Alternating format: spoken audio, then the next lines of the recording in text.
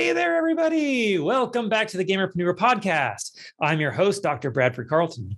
Today's episode, we're talking about how variety is the death of your business. Now, you might have heard that variety is the spice of life, right? You think variety streamers, they get to play whatever game they want. They get to try different things. They get to test different audiences. They get to put themselves out there and just kind of enjoy it. They're sitting there playing games they like, not being beholden to a specific type of audience. And here's the thing. I have yet to meet a true variety streamer who actually was any successful. All right. And there has to be. I'm sure there has to be. However, almost every single person who is at the tippy top of the streaming ladder, the content creation ladder, they usually, almost always, with very few exceptions, focus on one thing. They're focused on one thing. It may not be a game. All right. I never said a game. I said that it's focused on one thing. And that one thing is the thing that they're going to come back to in between their various escapades elsewhere. Okay. So you may be seeing, as an example, I'm talking about streamers specifically, but this applies just as well to businesses. All right. If you're talking about a streamer and they're like, oh, I tried this game and this game and this game and this game and this game and this game and this game and this game, like they don't have anything they go back to.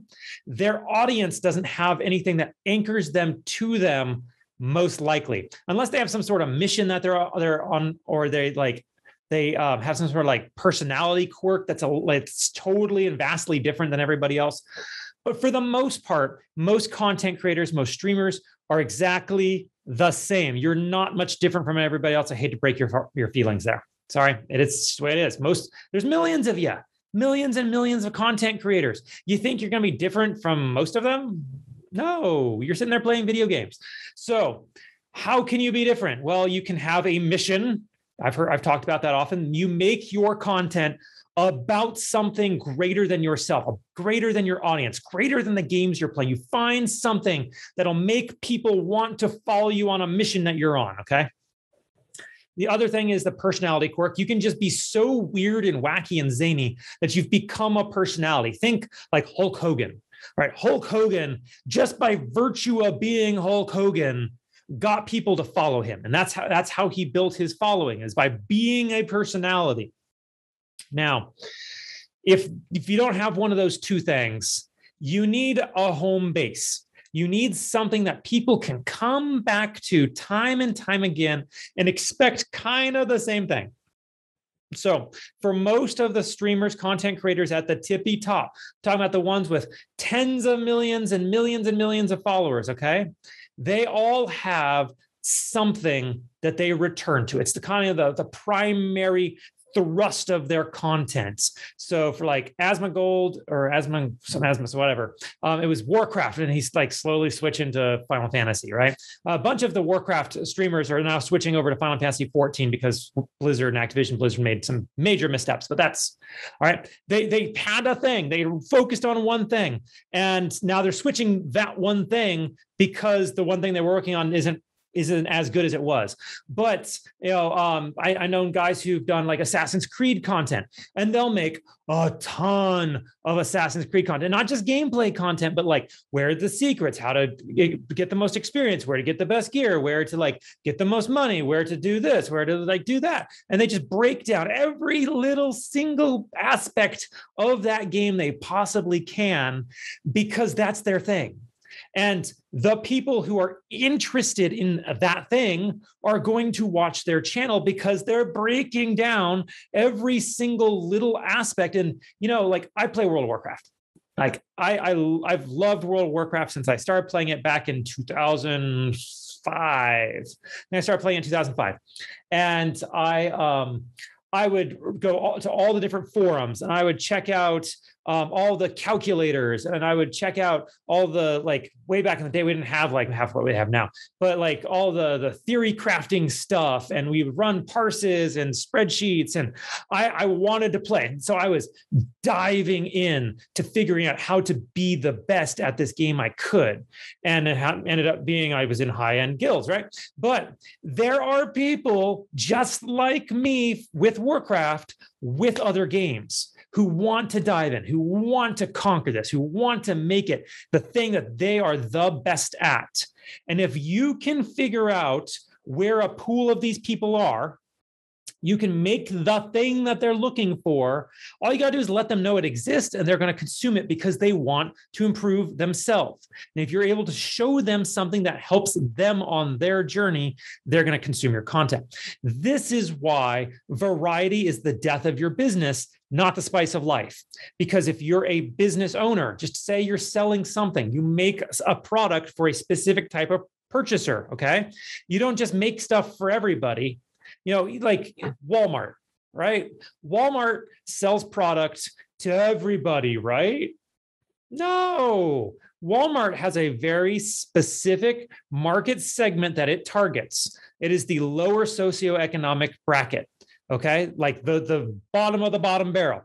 Walmart is trying to sell cheap Chinese stuff, the same cheap Chinese stuff you get at pretty much any other store. They're selling that for as low as they possibly can in order to get you into the store. And they figure if we just get enough people in, sure, we make like 2 pennies per product, but those 2 pennies per product add up when people are filling their carts full of this stuff and pushing it to the checkout line. And there's a person behind them with a full cart, a person behind them with a full cart. Those pennies start to add up. Okay. And they'll have other products in there that they actually mark up that aren't the big sellers. They don't sell as much, but they know people kind of need it. And so they'll make their money elsewhere in the store. That's the market segment they want to sell to, is the lowest bracket. There's like Rolls-Royce. Rolls-Royce isn't looking to sell to somebody who has a part-time night security job that pays minimum wage, and that's the only income they have, right? That person isn't going to be affording a Rolls-Royce most likely anytime soon. They target a different market segment. Okay. If Rolls-Royce came out with the vehicle that was going to be priced for and have the accommodations made for somebody who was a part-time night security that was paid minimum wage, I can bet you Rolls-Royce would go out of business, because Rolls-Royce would be trying to break into a market that it's not looking to really be a part of, trying to sell a product that's inferior based on its own criteria.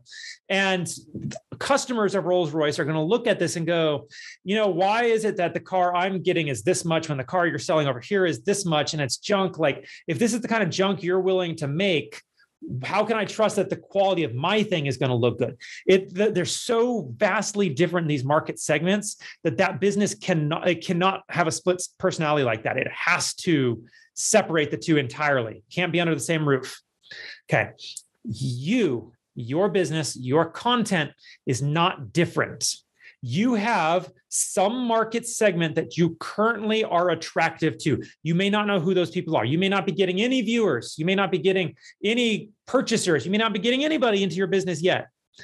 But that doesn't mean you're not presently attempting to target a certain market segment. Okay. You may not even be consciously aware of it, but you are. And it could be you're just not marketing to those people properly. It is incredibly difficult to market to a specific market segment if you are constantly changing the thing that you're putting out there that you're looking to get them to consume. And that is the point of what I'm trying to talk about here, is if I am constantly changing the game that I'm playing, every single day a different game, there's no sticking thing that's going to get someone who wants to come back, because gamers, there's no such thing as gamers. We're all gamers, right? Yeah. We all like, Hello Kitty Island Adventure, right? Right? No. You might like Hello Kitty Island Adventure. I like World of Warcraft. He likes Rocket League. She likes, Dead by Daylight. And that's the game they care for. That's the game they want to consume content on. Very, very few people are true generalists who are like, I like anything. Well, they exist, yeah, but they're very, very small. When push comes to shove, people have favorites. So pick a favorite, stick with it. It's okay to have a little bit of variety as long as you have a home base that people know you're going to come back to. But you can get really good at this one thing. As we all know, like in the content creating, streaming, even business worlds, if you're not communicating with the people who are communicating with you, you're failing as a business owner. So if you're a business owner, you're selling, maybe you got like a LAN center, right? Like a game center.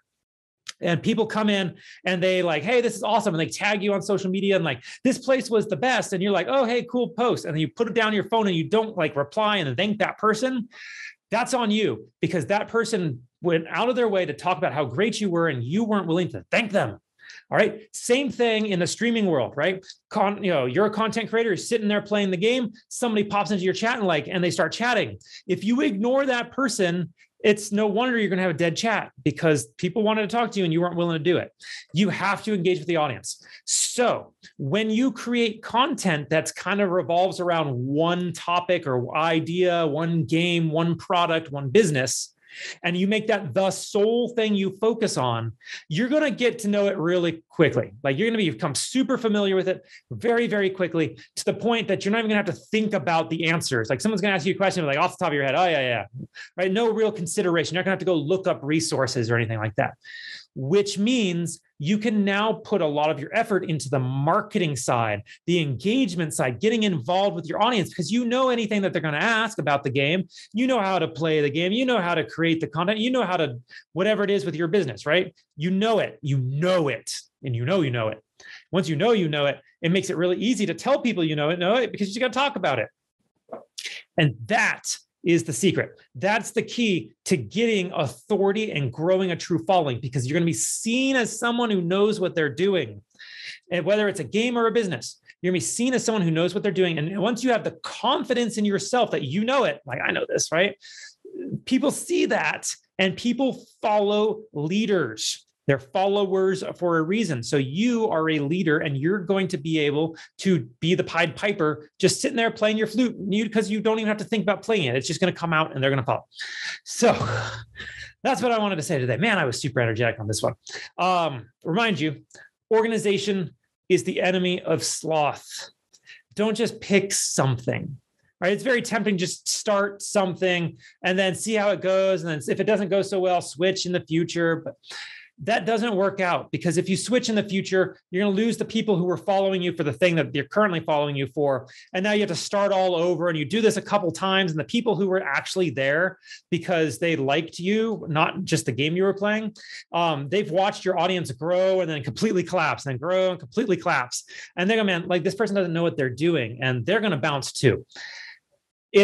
Take some time. It's okay to slow down. Life is not hustle, hustle, hustle. It's not grind, grind, grind. I really dislike the phrase, put the nose to the grindstone, because all I think when I think of that is you sit there and you get a bloody nose. And when you look up, you don't know where you're at because you've been working so hard with your nose down. You don't know what's going on. Figure things out first. Do some market research. Figure out how big is the audience? How many people watch? How engaged are they? How many other competitors do you have? What kinds of products could you create? Who can you partner with? How do you raise your profile? How do you market all this stuff? Figure this stuff out like it's a true business, because it is. And you figure this out. You put into practice practical plans and to achieve achievable results, and you're going to achieve them. It's not difficult. I've done it here. I did this as a case study. I started with nothing on this show. And like, I'm now entering into partnerships. I've had business deals. I've got real business deals. And I've done doing this a year and a half. And I didn't leverage any of my connections. I leveraged nothing on this show. I started with nothing to prove you can do it too. All right. You can. And all you got to do is create a good story, make yourself look good, and then put yourself out there until enough people see you and are able to resonate with you or your mission to the point that they want to follow you. Do that enough, you get enough followers, they start to hand you money. The followers that hand you money then pay for the marketing that's going to bring more people in. And before you know it, you're growing and you have freedom. That's what I'm trying to teach you here. And so this topic may sound like but I want to be a variety streamer, Brad. Best of luck. Don't be just a gamer. Be a gamerpreneur.